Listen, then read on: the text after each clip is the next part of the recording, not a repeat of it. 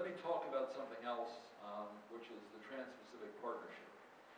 This is another exciting trade agreement that will bring, in our view, enormous benefits to American workers. The goal is to grow the Trans-Pacific Partnership, which is actually in the process of being negotiated today with a number of countries in the Asian region, which include Australia, New Zealand, Brunei, South Vietnam, Vietnam. We hope Japan and a number of the countries in Latin America as well.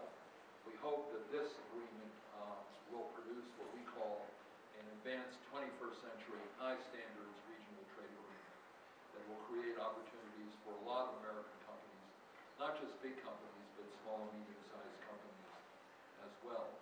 The key to this agreement, and the reason we call it a 21st century agreement, is that it is going to contain a number of things that we think are very important to the American people. One is high labor standards. Another is high environmental standards.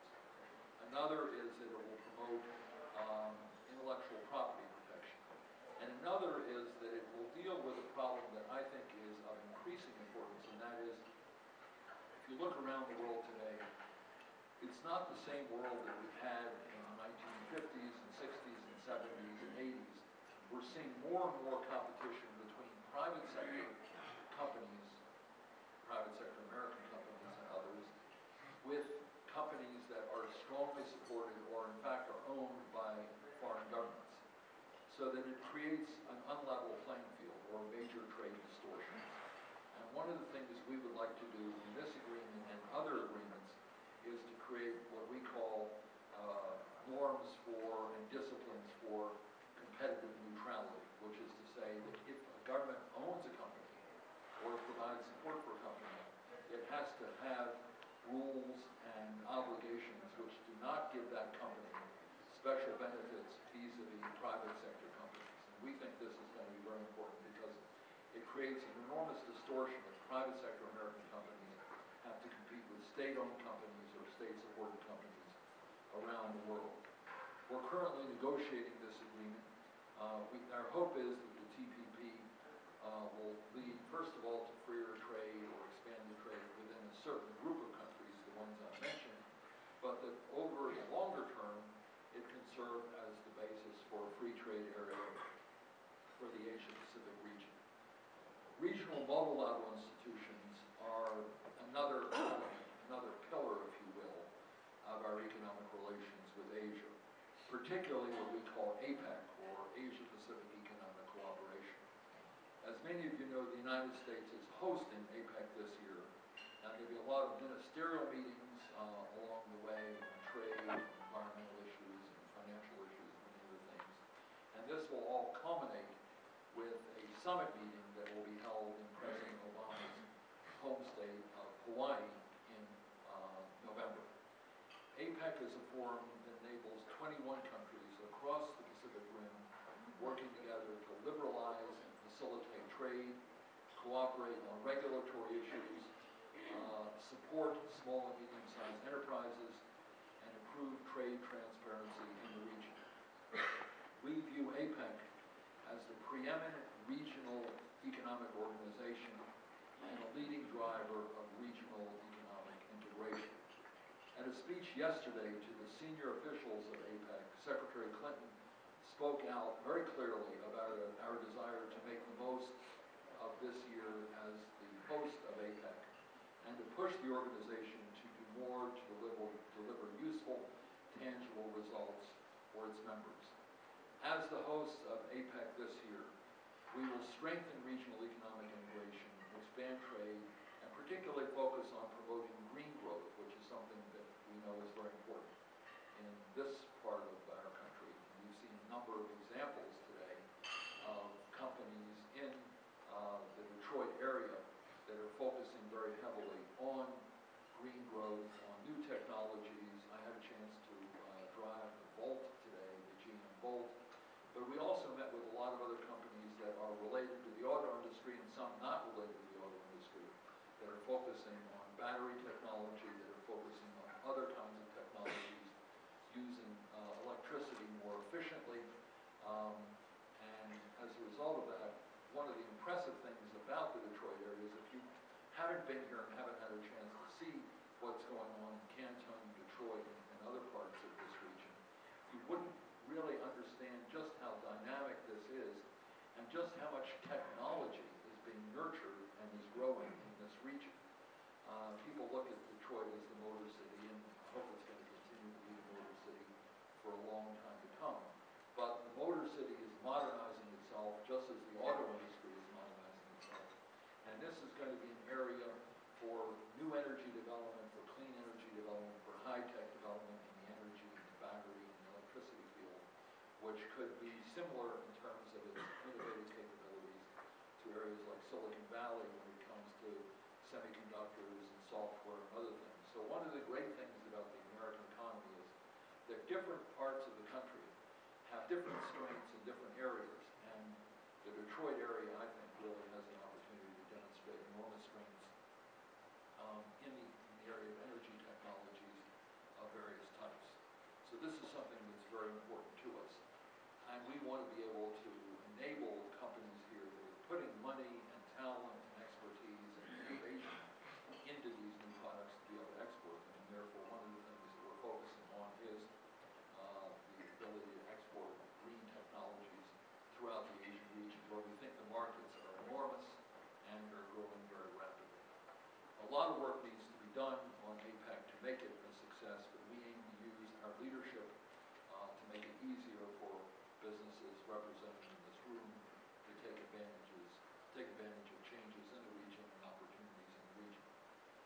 One of the things that I mentioned we're trying to do is work with small and medium-sized enterprises in the Asian region.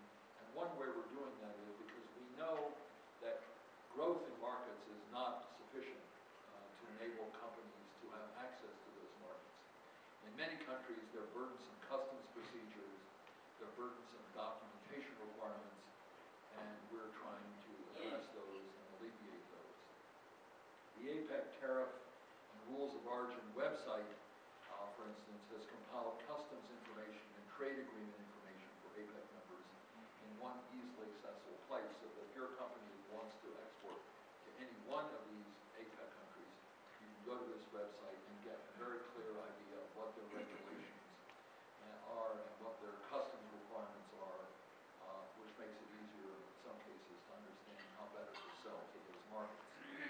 Business in Michigan can use these tools to evaluate export options and make informed decisions, making it easier to take advantage of these opportunities. A final pillar of our Asian engagement is building robust bilateral relationships. We work to develop trade agreements, we work for regional agreements, and we work multilaterally, but we also have a number of very focused bilateral conversations going on. Many of you here tonight are particularly interested in China because it is the most rapidly growing and certainly the biggest market in the Asian region. Our economic policy with China is based on fully integrating China into the global rules-based economic system and into a trading system in which China respects the rules of the WTO and other international trading organizations, and also respects foreign investment in China, so that foreign investors who put their money into China receive the same rights in China as do Chinese companies, so that there's no discrimination.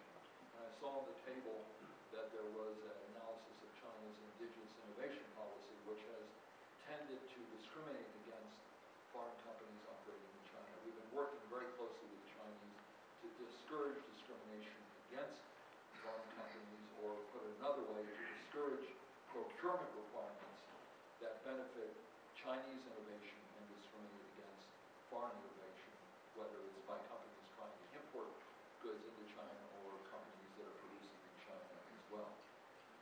We encourage China to take on responsibilities for the global system that are commensurate with its financial strength and its commercial strength. We understand also that China, as a member of the WTO, needs to comply with WTO rules and obligations, and we're pressing China to do this. China is a major economic power, and it must with the economic power it wields in the global economy. Not just because we ask it to, although we are certainly asking it to and putting a lot of pressure on China to do this, but because China itself has a great interest in the proper functioning of the global trading system. China is a big exporter, and therefore how well the trading system works is of enormous importance to Chinese companies. China is developing intellectual property, and therefore it wants its intellectual property to be protected around the world. If it does, it has to protect intellectual property in China. China is going to be investing more and more around the world. It wants its companies to have the rights that other investors have in other countries and other economies. If it does, it has to give American and other investors in China similar rights and opportunities and avoid discrimination against them. So these are the kind of things that we're pressing China to do. And President Obama and President Hu Jintao have had long conversations about these kinds of issues. And I would like to say that we've made dramatic progress in convincing the Chinese to make changes. We haven't made dramatic progress, but we aim to. But we know that China is not going to change overnight, but we have seen some improvements, and we aim to see more improvements. And we think that the best way to do this is to convince China that it is in their interest to improve their practices, and it's in their long-term benefit, certainly the long-term benefit of their companies. And that's a key part of the dialogue we have with China. The strategic and economic dialogue, which Secretary Clinton and Secretary Geithner chair every year, or co-chair every year, is really one of the most important vehicles for doing this. We recognize in particular the benefits of the China market to companies in Michigan. An increasingly prosperous Chinese population is an opportunity for Michigan's agricultural exporters, who already export $1.6 billion worth of products globally. We see China being a growing market for agricultural products from the state. More and more affluent Chinese students seeking an American education will be good candidates for Michigan's excellent institutions of higher learning, and I know many of the universities here are recruiting students in China now, and many Chinese are quite anxious to go to school in the United States, and Michigan offers excellent education for a number of these students. China is also pursuing an ambitious strategy of what they call going out, meaning that they continue to increase their outbound foreign direct investment. China's outbound foreign direct investment has surged in recent years, reaching $59 billion in the year 2010, up from a yearly average of $2 billion a year in the 1990s. So this is an enormous increase. And states like Michigan, who actively seek FDI, will benefit substantially from China's outbound investment policies. Chinese investment has already taken place in this state. Michigan-based Nextier employs 3,600 people and has received Chinese investment, which helps to create more jobs here and helps to sustain growth. And we see that there are more and more opportunities. We are trying to do something that's particularly innovative, I think, and that is to reach agreements, and we've already moved in this direction, to reach agreements with the Chinese whereby we will have contacts not just between people in Washington and people in Beijing, but between provincial leaders in China, provincial governors and provincial party secretaries, and the governors of the various states in the United States. Your former governor, I know, has told me that she spent a lot of time going around the world seeking investment for the state of Michigan. And we now see that China wants to invest externally, and this state offers important opportunities for Chinese investors. So getting Chinese provincial leaders together with state officials in Michigan could offer opportunities for Chinese investments, either greenfield investments, particularly in high technology, or investments in existing companies. But we think this strategy is a very important element of job growth and of overall economic growth in the country. Today, the United States